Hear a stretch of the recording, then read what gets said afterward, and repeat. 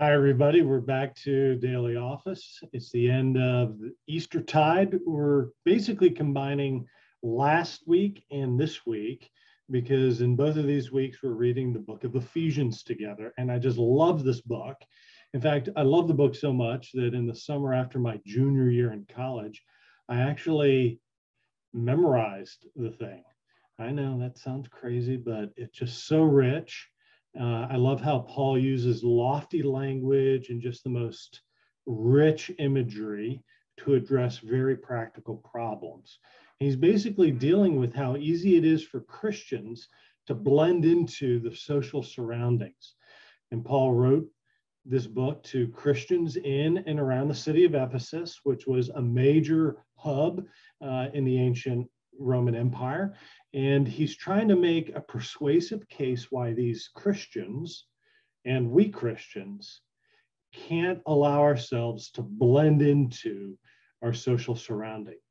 This is because God's sovereign work to save us leads us instead to shine with truth and love in the midst of a very often darkened world.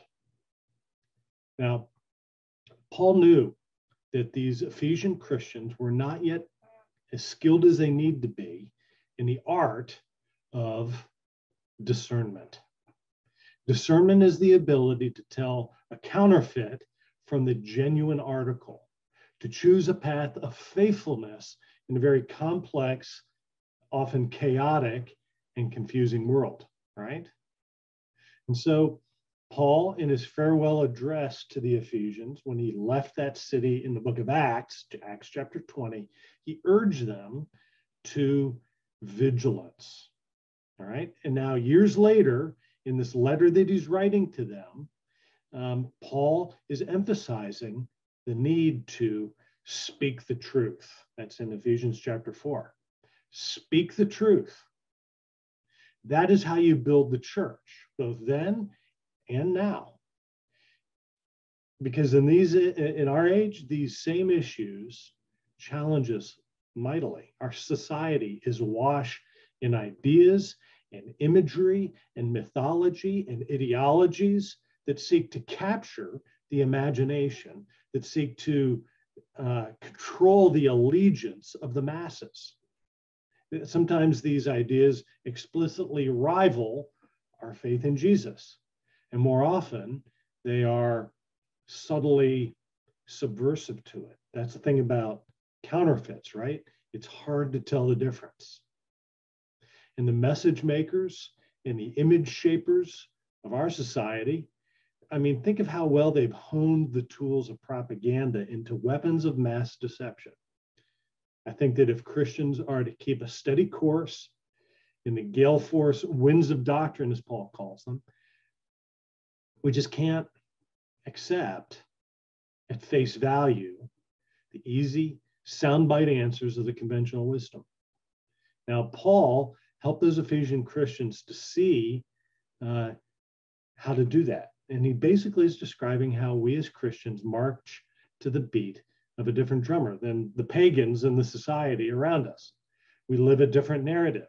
We have a deeper source of identity and allegiance. And therefore, Christians have to learn to rigorously seek the truth together and to winsomely and courageously speak the truth in love to one another and to others who seek an anchor in a world that, well, I mean, it's tossed by storms of different ideas and deception and chaos. But Paul is careful to emphasize that truth by itself ain't enough, right? And that's a very important reminder for us today.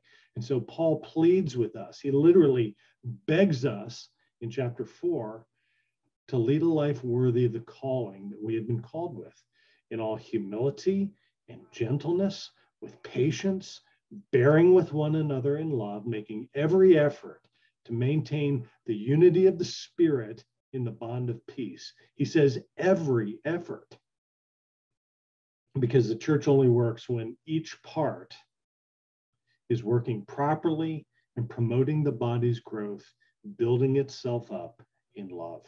So truth and love are both of non-negotiable importance. So that's the introduction to the book of Ephesians.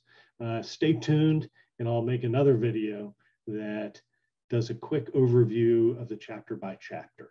So I'll see you in another video coming up in the next day or so. Thanks. God bless you all. Bye.